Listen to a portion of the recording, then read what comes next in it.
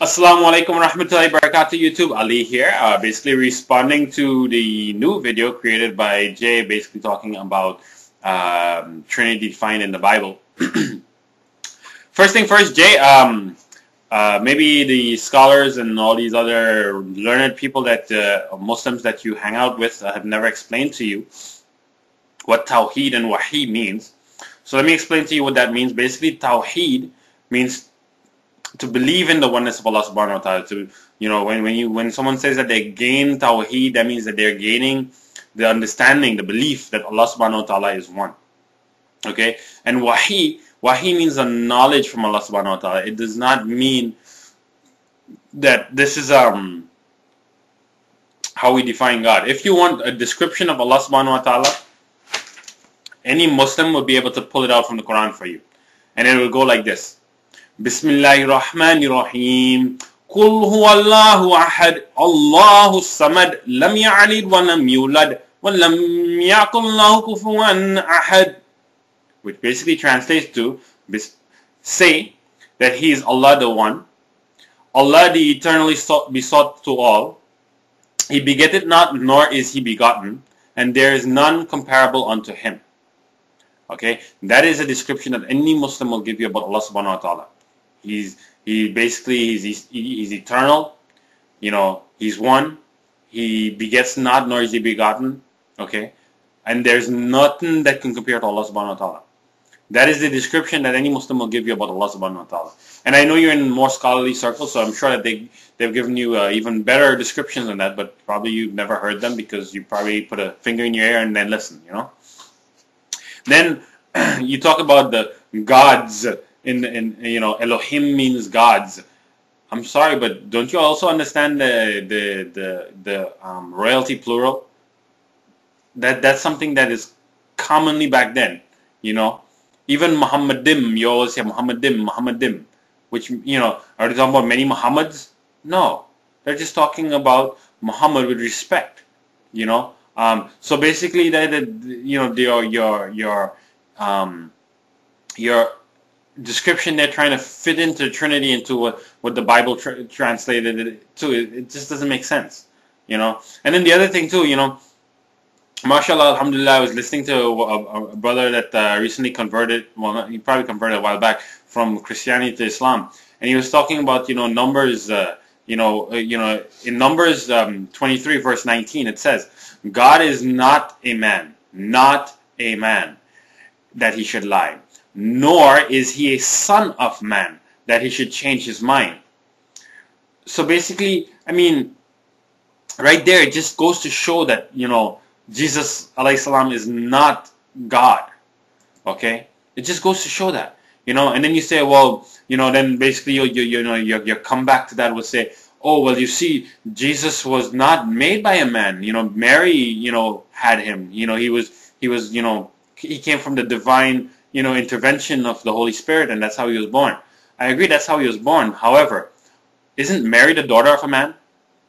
Isn't she a daughter of a man? Because, I'm sorry, but her father had to boink her mother for her to be born. So she is the daughter of a man. That would indirectly make Jesus the son of a man. And also that's just a quick example. But the brother was saying that when he went back into the Hebrew, the man that it's talking about there is not just any man; it's the man Adam. Okay, and we are all the children of Adam. All of us, every last one of us, are the children of Adam, alayhi salam. So basically, that just throws your argument in the garbage. Okay, even your Bible just points to the fact that God cannot be a man. Okay, then you tried to use the Quran to define your Trinity by pulling out the three names that match most to your Trinity, which is Al-Rahman, Al-Rahim, and Al-Wudud.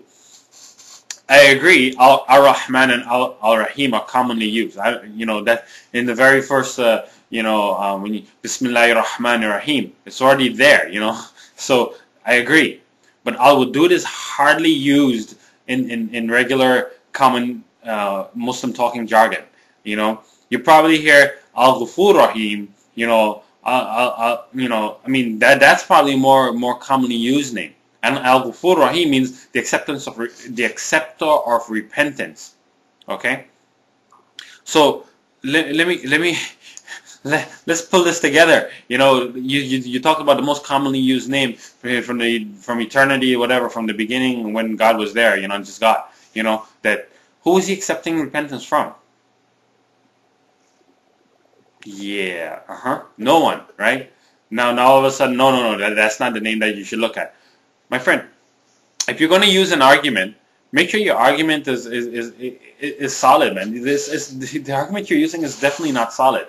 All it's showing is how ignorant you are of what you're trying to force feed a Muslim.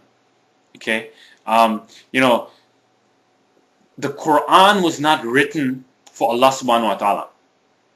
The Quran was put together for creation of Allah subhanahu wa ta'ala, for the angels, for the jinns, for men. Okay, that is what the Quran was put together for.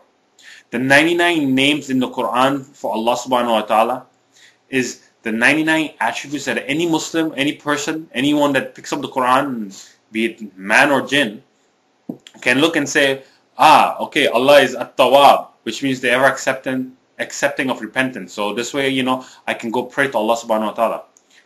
Allah is Ar-Rahman, Ar-Rahim. He's most merciful, most beneficent. So I can feel the closeness to Allah subhanahu wa ta'ala. Okay? Most loving. So I can feel that, okay, that when I feel the entire world is against me, Allah is most loving. Okay? When Allah is ever forgiving. So if I made a mistake, hi Allah, I did this really bad, Allah subhanahu wa ta'ala will forgive me. Just make sure that I ask Allah for that forgiveness. That's what these 99 names are there for.